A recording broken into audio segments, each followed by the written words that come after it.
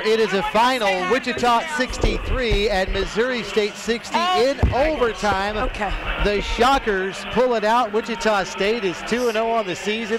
This is Missouri State's first game of the year, and they are 0-1 on the year. And I'm joined now by a relieved Keitha Adams here courtside. And Coach, if I told you before the game that Missouri State would have 25 offensive rebounds, and you turn it over 27 times, what would you tell me your chances of winning were going to be?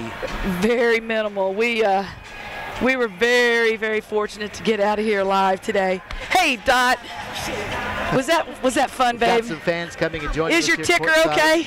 Okay. Thanks for being here, sweetie. Okay. Neat to see all the smiles on these I know. faces. What a ball game. Yeah. You know, on the rebounding side, we didn't deserve today's game in the way our effort was on the boards. We didn't deserve it. But I'm going to say this. I'm really proud of our young team that, gosh, we made some clutch plays at some clutch times. Yeah. And, you know, a lot of things we could have done better and differently. But, you know, I think their little half-court zone where they extended here, you know, all we needed to do was make a free throw shot right there at that high post. And we made an adjustment down the stretch. I went with Ashley at the point and put Serafini at the high post. Yeah.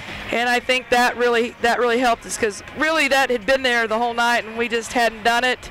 But what a great crowd today. Yeah. Definitely got to tip your hat to Missouri State for playing a very hard-fought, spirited, competitive game. It was a heck of a ball game, and you know, I know what we didn't do well on the boards and some costly turnovers, and you know, when we just needed to attack the middle of that thing and score to get them out of it, and we really never did, and we kind of just fiddled around with it, but we hung in there. And gosh, you gotta say, Carla. Yeah. What a huge shot. I mean, basketball gods were with us a little bit up there, and then I think our half-court trap. Yeah. You know, our offense was struggling so that I just said, hey, we got to get in our 12, and we got in that. And I do think that, you know, thought we were going to get the ball once here, and then went out of bounds, and they went to them, and. But I felt like our half-court trap helped us, and just a gutsy win. And, you know, I will definitely get my rebounding book out. We will be doing rebounding drills. But I am very proud of this young team, and this is such a great confidence boost for us to, you know, to struggle, to be down, to be up, and then to be down, and then come back and do that. So it's great for our experience and learning, and great crowd today. I want to thank all the Shocker fans for coming out, and I think this team's going to be a fun team for people to watch. We're not going to be a well-oiled machine for quite some time, but you know, I think it's a really unique opportunity for people to jump on board with us, because we have all these freshmen, and you can see them right now and be a part of cheering these kids who've come all over the country to play for Wichita State. All over the world. All over the world. Yeah. And you're going to get to see these guys flourish and grow, because they're playing as pups. We're playing as freshmen. But, you know, great win.